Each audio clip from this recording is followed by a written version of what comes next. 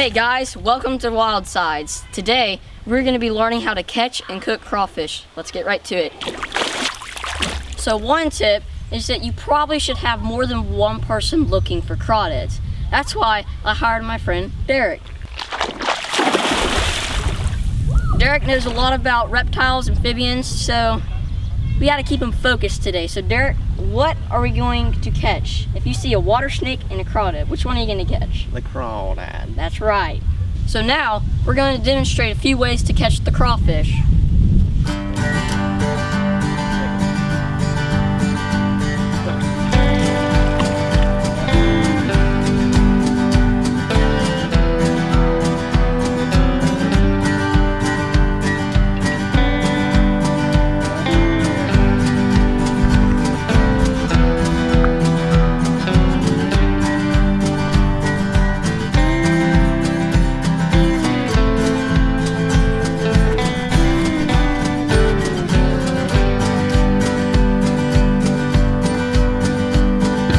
So we're doing pretty good so far, but another quick little tip is when you're flipping the rock, you always flip it, if the current's coming this way, you flip it to where the current hits the bottom of the rock. That way, so if the crawdad decides to shoot, it'll be a lot harder than coming with the current.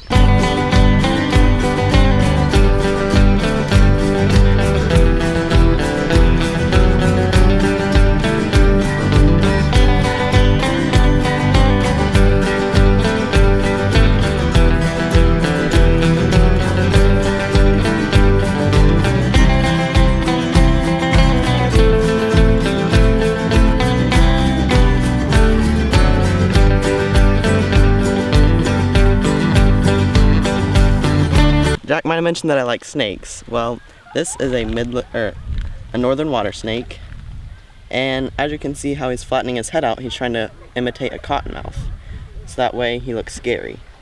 And they have a lot of teeth, and whenever they bite, it's scarier than you would think it is, and it doesn't hurt that much.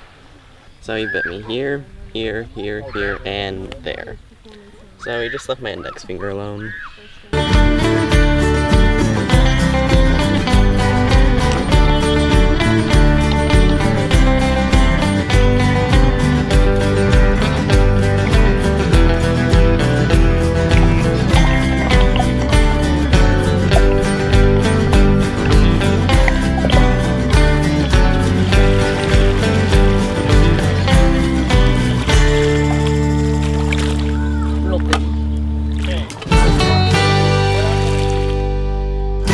Hey guys, we caught quite a few good ones. We're done with the catching part, so it's now to the cooking part. The first step is to chill them in cold water, which we have already done here. The second step is to rinse them off in clean regular water. So that's what we're gonna do right now. That's a good idea.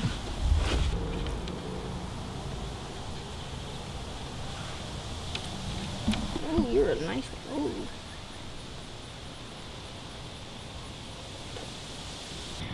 So the first thing we need to do is put the strainer in our pot of water that you should have. The reason why the strainer is in here is so that you could take it out easily, take your food out easily. So, first ingredient, orange please. Lemon please. Second, our awesome bag of spices. Just plop it in like a tea bag. Kind of like that.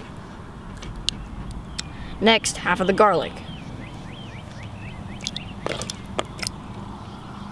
Some other ingredients that we have are sausage, corn, some onion, mushrooms, potatoes. The reason why we haven't added those yet is because we have to get this stuff to a boil first. So we were going to boil over a fire, but as you can see it's about to rain, or here it's about to rain, so we're going to have to learn how to use a stove.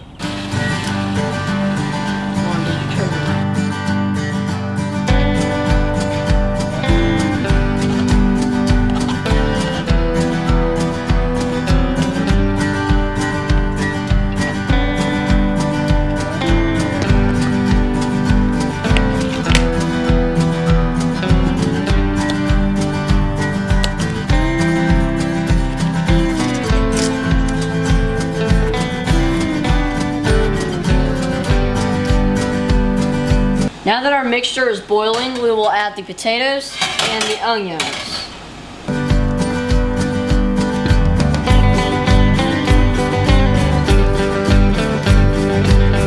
Now we'll give it 5 more minutes until we add the next ingredients. So now it's time to add the mushrooms.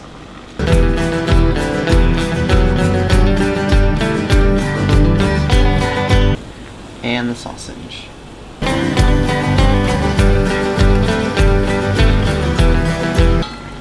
Now the main ingredient, the crawfish.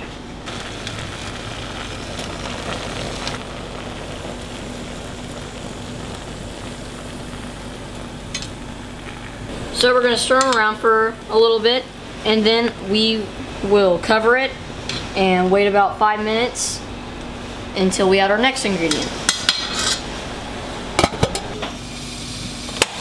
So I've just turned the heat off, and now we're going to add a special ingredient, shrimp. The reason why we're adding shrimp is because we're going to have a big old feast tonight.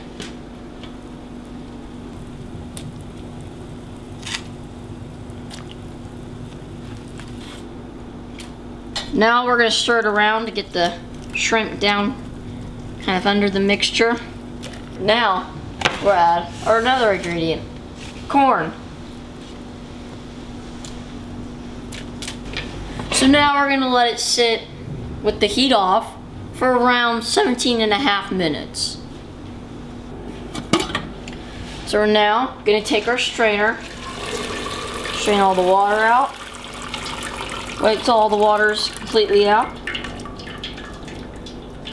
And now, we go to the garage.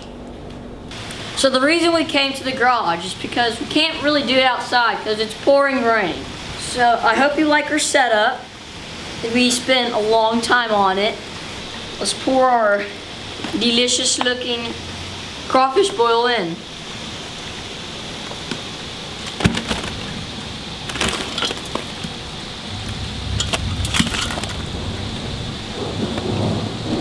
That looks yummy.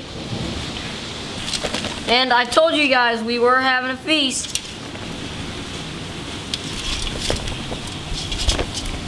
Get all that nice good stuff in there. There it is.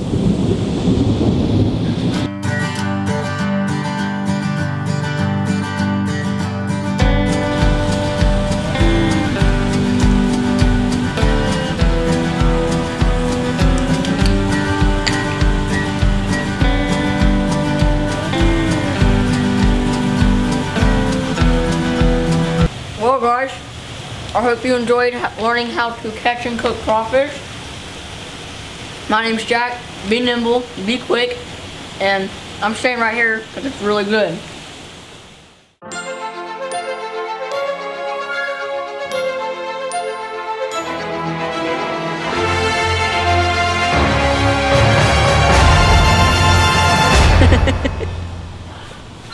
Oh my gosh.